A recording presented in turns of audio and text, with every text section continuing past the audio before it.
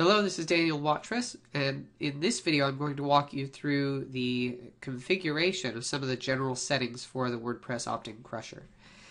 By this point you should have it installed. So from your dashboard, after you log into your WordPress website, scroll down until you see this settings option here and click the little arrow button to show the menu, and then click on WP Optin Crusher.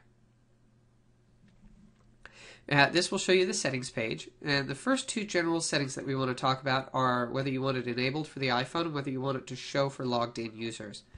And the answer is entirely up to you, but I personally disable it for iPhones at this point.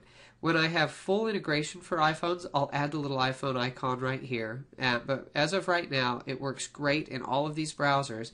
But on iPhone, it's such a limited amount of real estate, the amount of screen space that you have to display a web page.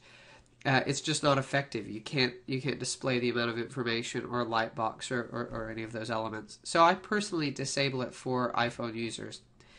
And then show when logged in. There are two things you want to keep in mind when you're deciding whether or not you show it for logged in users. The first, and let me just scroll down here.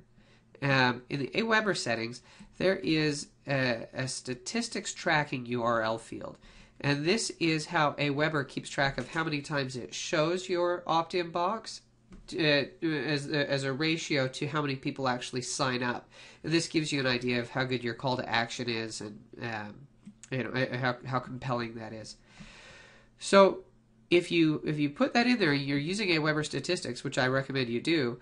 Then if you have this enabled to yes, every single time you load a page on your own blog, the footer is going to show, and that means you're going to be throwing off your statistics.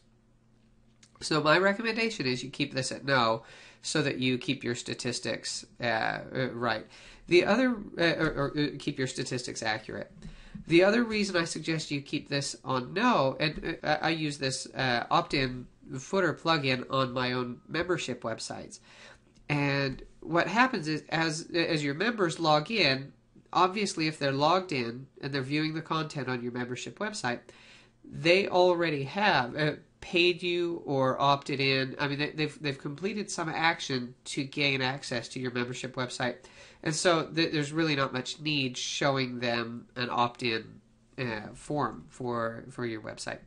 So I would suggest you keep that at no, and there are times that you want this at yes, and those times are, for example, when you're configuring your plugin. So for the meantime, let's set that at no. And the last setting you'll find down at the bottom, and this is the attribution link. Now, when you first install the plugin, this defaults to yes, and let me just show you what it does. If you go to your website, build an opt-in email list in WordPress. It's this small link that it places at the footer of your site, and it's a link back to the page where somebody could get the plugin for their own site. So I believe in leaving it up to the site owner what links go on their site or not.